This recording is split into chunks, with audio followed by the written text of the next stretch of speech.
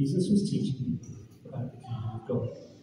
He said, "What can I give you as an example of what the kingdom of God is like?"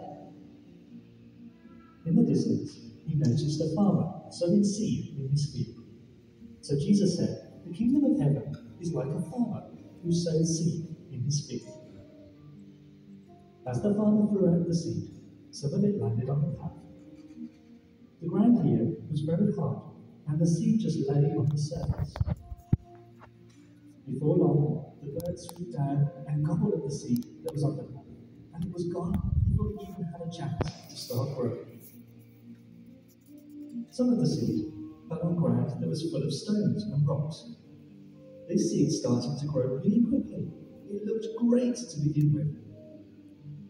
But the stony ground meant that the seed couldn't put down roots.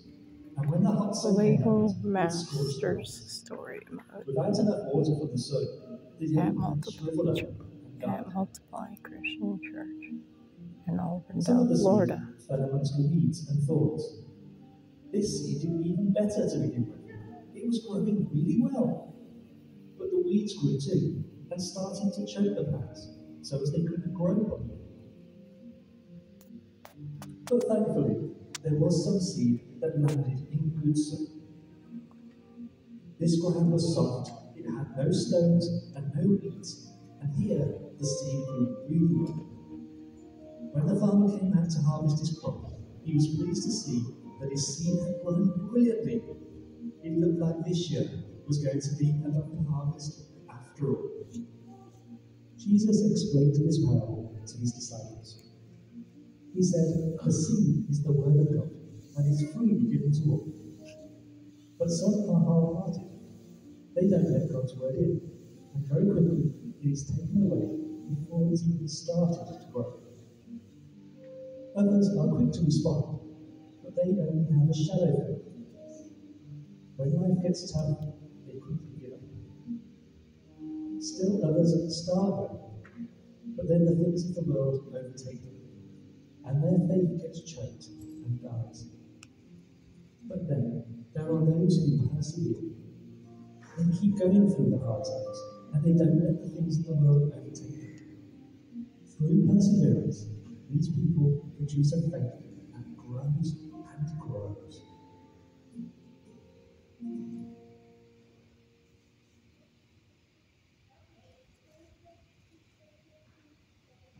Can anybody tell me what was going on in that story? What was happening? Georgia,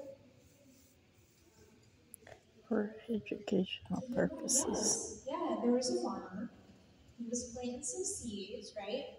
And the first group of seeds fell on the path and the birds ate them. What happened to the second group of seeds? Jason.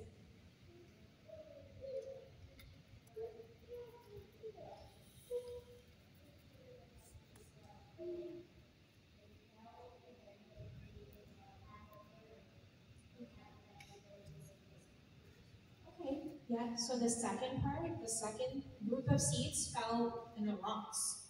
And if the seeds fall in the rocks, they don't grow very well, do they? No. That's right. And then the third group of seeds, they fell among the things that kind of look like carrots, but they were supposed to be thorns. So if nice seeds fall among the thorns and all the other weeds that choke out the seeds, then they can't grow either, right? Because the weeds kind of take their sunlight. But the fourth group of seeds, did you see that? At the end? Yeah, it grew into what? Did you see? And yeah, it grew nicely into nice corn, made a nice harvest, right? Yeah? So this parable is all about how we can share God's story with other people. Okay? Sometimes you share God's story with other people, but yes, Jason.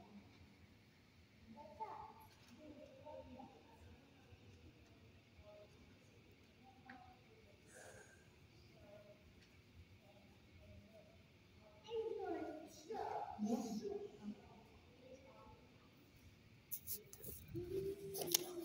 Right, yeah. Okay. So we can talk about that in a little bit, okay? But those come from farmers. farmers too, right? That is right. So the first group of seeds, the ones that were eaten by the birds, sometimes we tell people God's story and they kind of see it, but they get distracted with other things. Sometimes we tell people God's story, and when things start getting hard and life starts getting hard, they kind of decide they don't want to follow God's story anymore. And then sometimes when we tell God's story, we spread God's story, it falls among thorns and other people that give them ideas that aren't really a part of God's story, and then they turn away. But sometimes when we share God's story, people really listen, and they hear what you're saying, and they really want to know God too. And that's that beautiful corn that rose up, all of those people. If you tell God's story, a lot of times, people are going to listen and accept God's story as their own.